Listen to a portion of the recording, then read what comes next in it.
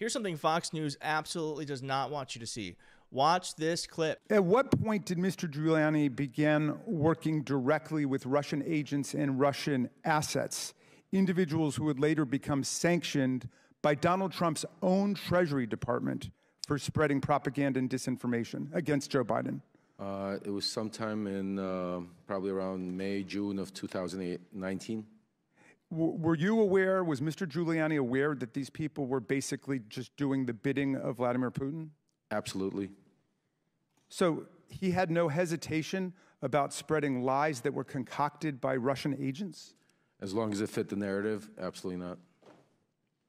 How were you and Giuliani able to take these false allegations peddled by corrupt officials and Russian agents and promote and amplify them here in the United States, in our political system? Weren't media groups skeptical of your claims? Most media groups, I'd probably say all except for Fox and a few other right-wing media groups, didn't want to take any of the information, and that aggravated Rudy Giuliani and John Solomon and other players.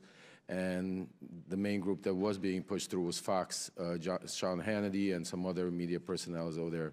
But then there was also other people that were doing the bidding for the Russian people in Congress, like Senator Ron Johnson, like Congressman Pete Sessions that sits here right now, that was with me from the very beginning of this journey into finding up digging dirt on Joe Biden. So a little bit of context here. This is during the sham impeachment that Republicans are putting forward in search of dirt of Joe Biden. Normally, impeachments are supposed to take place when a president has done something wrong. This Republican impeachment is taking place in search of wrongdoing. Totally backwards.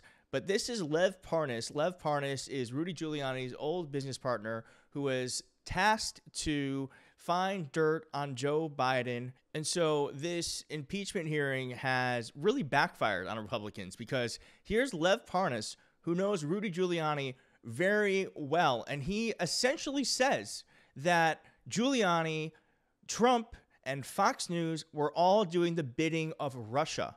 And worse than that, Giuliani knew that they were doing the bidding of Vladimir Putin. So between this and Donald Trump's constant praise of Vladimir Putin and Russia, and Republicans and Trump's complete unwillingness to help Ukraine, makes me have to ask, what does Russia have on Trump? And what does Trump have on Republicans that this is taking place?